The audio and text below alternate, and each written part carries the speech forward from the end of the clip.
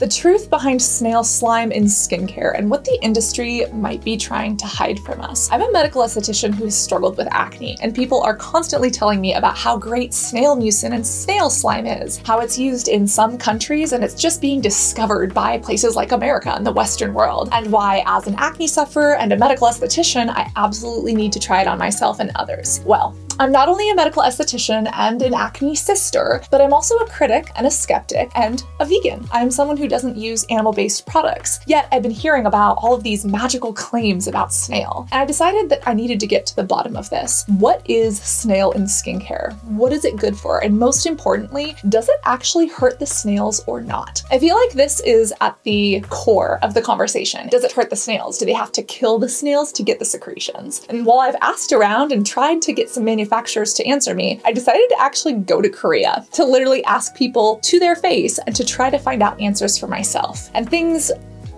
didn't go as planned.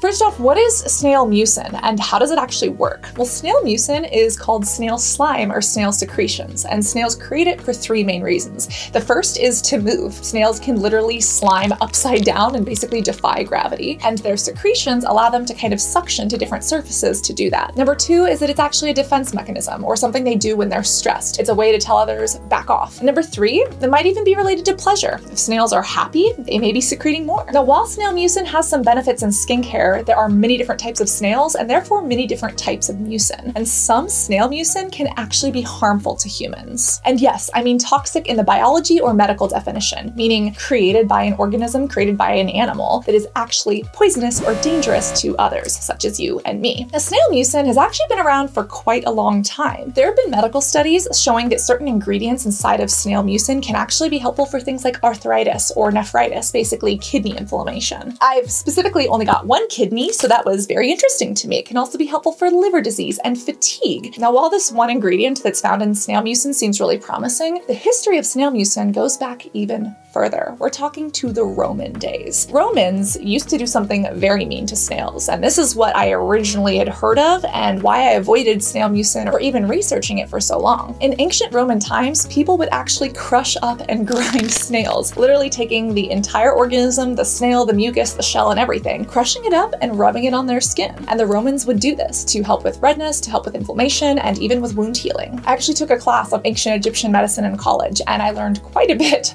about snails and other organisms and things that I didn't necessarily want to know. And so back when I was first introduced to snail mucin in Western skincare or even in Korean skincare, I wanted nothing to do with it because I was under the assumption that they were crushing the snails the way that the ancient Romans did. Literally, the ancient Romans would have like these snail gardens, like these cages outside of their houses where they had snails in them, and they would pluck them up, crush them up, and put them on their skin. As another note, ancient Egyptians actually used to take baby diapers soaked with urine and put those on their faces. So just saying, we've come a long way.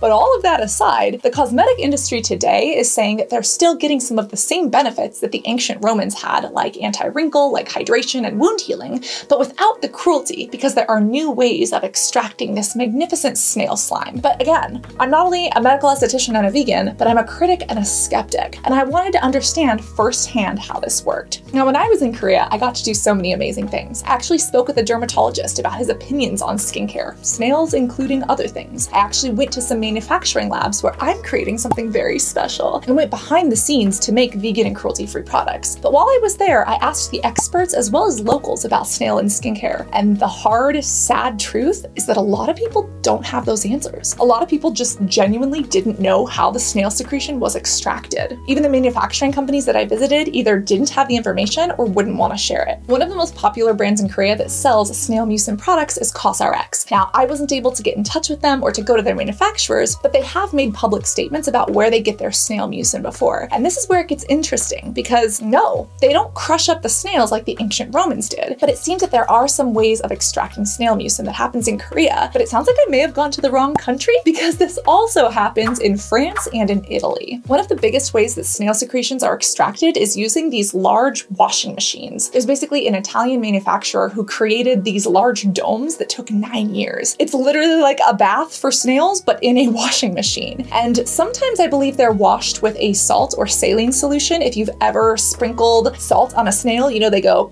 I think it's kind of like that on a big industrial scale, but there's also some sort of acidic or like apple cider vinegar type of wash. Basically these acidic potions that are washed over the snails to get them to secrete. They then collect those secretions, they extract the moisture, they purify it, and then rehydrate it. I don't know if like putting snails in a wash machine is really something that I like. When I like watch videos of this happening, it seems a little bit traumatic. Like the snails don't look happy. Doesn't look like that's very fun. But there are biology studies saying, does this actually hurt the snail, or is this just kind of like a knee-jerk reaction? Like, is this just a muscular contraction that the snails are doing automatically? Do they actually feel pain, and does this actually hurt them? Now, unfortunately, in some of these big old washing machine apparatuses, some of the snails do get crushed. They kind of get in the, you know, in the cracks and in the seams, and there they go, just like with the ancient Romans. As a vegan, I can't get behind that. But thankfully, there are other ways of extracting snail mucin as well. The one that's often used in Korea is actually like, think of it as like an electrocution floor.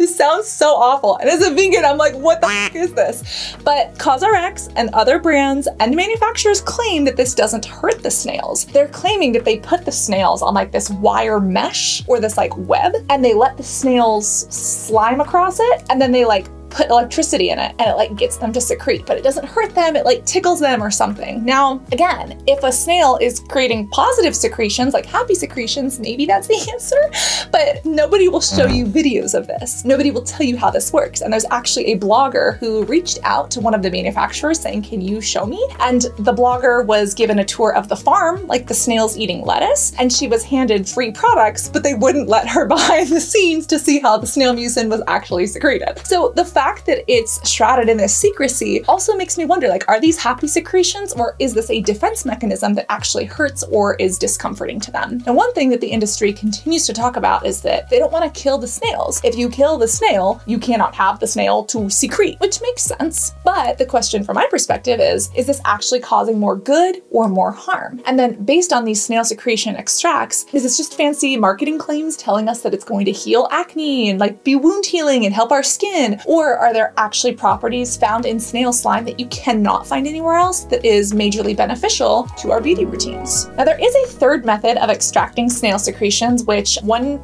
guy who's like 28 years old in France does. He basically tickles the snail. He's literally got like a farm of 60,000 snails, or like 4,000 snails in his backyard, and he sits there and he tickles the snails. And he says that this creates happy, positive secretions, and he can collect this and use them in beauty products such as soaps. But again, the question is, if you have a farmer who's like out there in the field feeding his snails some lettuce and like tickling them, that's one thing. But if you're trying to sell thousands, 10,000, 100,000 bottles of snail secretion filtrate for beauty products, you have to do that at a much larger scale. And as you get much larger, do you really have a bunch of happy farmers tickling their happy snails? I don't think so. It makes sense that large machines like these snail washing machines were created that can extract large amounts of this all at once. But then do we lose that peace, that humanity, that kindness that actually goes into the farming of the snail secretions and turns it into cruelty? One thing that a lot of the Korean brands say, specifically CosRx says, is that obviously animal testing is banned in Korea. It's not okay to test products on animals, and animal cruelty is taken very seriously. But do people see these crustaceans, aka snails, as animals, and do those same laws apply? It's really a gray area. And again, the fact that nobody is willing to kind of like open up the doors and show people behind the scenes of how the snail secretions are extracted, that just leaves me being even more skeptical. Like,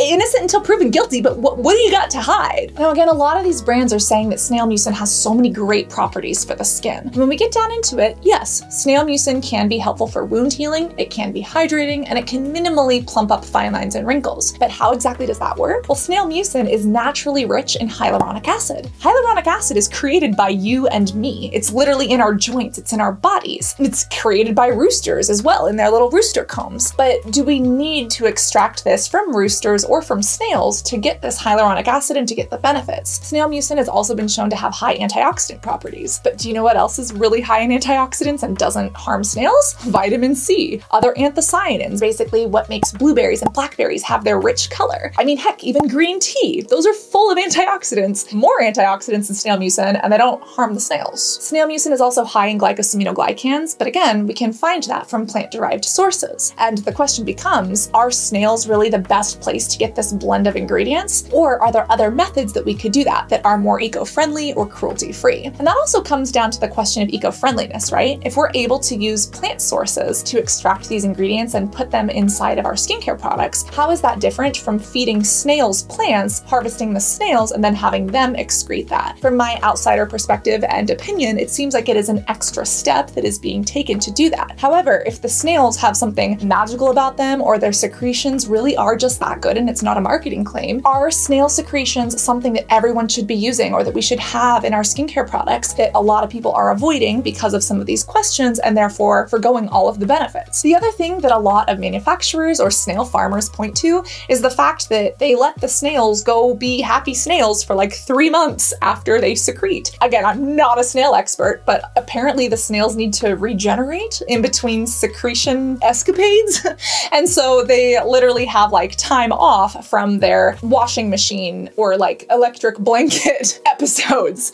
And I think it's great that, again, the manufacturers and the farmers are trying to keep these snails alive, but I am still very curious as to how this all works behind the scenes and just why there's not more transparency in this. My big question is, are the snails murdered or are they okay? There have been studies done by biologists looking at snails and whether or not they like this kind of stimuli. And gastropods, such as snails, will try to escape from painful stimuli. If something is painful for them, they will try to retreat. When I just look at some of these images of the snails like getting their washing machine steam acid bath, I mean, it just looks painful. I don't know, I could be totally wrong. Does that not look painful? But again, the same study said that it could be because of pain or it could just be a reflex. Just the way if the doctor hits you on the knee with the little triangle, your leg's gonna go whoop if you have, you know, functioning nerves. Is this just a knee-jerk reaction that the snail is going through, or is it actually a painful stimuli that is upsetting to it? Or do they even have the ability to emotionally regulate what's going on? Now, all of this really comes down to information and personal opinion. Again, in my personal opinion, the reason that I'm vegan is for animal rights. I don't want to take something without consent that doesn't belong to me. It's the same reason that I don't use beeswax or wool. And a lot of people say, well, wool doesn't harm the sheeps, it actually helps the sheeps to get rid of the wool. Or beeswax extraction doesn't actually hurt the bees, they don't need it anyways. But from my perspective, I don't want to take something that doesn't belong to me without permission. And also, sheep naturally aren't that woolly. They were bred to produce more wool, and now they can't live without the help of humans because they overproduce that wool. Chickens, eggs, you know how a chicken lays an egg every day? Chickens actually used to lay eggs once a month. Just the way people with XX chromosomes and females have periods every single month, that's what a chicken did. But humanity bred chickens to make eggs every single day, and now that's what we've got. I don't understand all the nuances to these things, but I look at this and say, this is something that I want more information on and that I don't want to contribute to. Now, that's not to make anyone feel bad for eating bee products or using wool or using snail mucin, but I do think that we should have the information available for us to make our own decisions. My decisions are going to be based on my opinion of the world, my experiences, and my morals and values, just the way somebody else's or yours are. But I think it is important for you to have all of this information and to get the truest information so that you can make decisions for yourself. And if you would like to use animal-based products, you totally can, but you are informed. Or if you'd like to look for plant-based or cruelty-free alternatives, you have those too. I actually have some cruelty-free snail mucin alternatives specifically from V-Green and Mixsoon that I love. But again, in my mind, I'm like, how do these actually compare to real snail mucin? Because I see people on TikTok using it and they love it. And I'm like, I mean, I'm kind of curious, you know what I'm saying? While I have my own questions and opinions on this, I think that Quartz of Holy Snails actually said this best. And I quote, "Unfortunately, the beauty industry is shrouded in mystery. I think it's been that way since it was first started. Quartz specifically thinks that the beautification of products and the importance of brand stories have in many cases led to marketing getting in the way of information." I completely agree. It's really good to discuss and to question these things. I hope that we end up learning more, but at the the end of the day, you deserve to have the information as clearly laid out as possible so that you can make the best choices for you. Always remember to be a critic and a skeptic. Stay hydrated both orally and topically. I will link some of my non-snail favorites down here for the time being. Always reapply that SPF, and I don't know of any SPF with Snail Mucin, but if one exists, please tell me and I will try to contact the manufacturer and find out how they get their snail secretions. Do they tickle them or do they electrocute them or put them in the washing machine? I don't know. And most importantly, always remember to be beautiful both inside and out. I love you and I cannot wait to see you in this next video. Love you guys. Bye.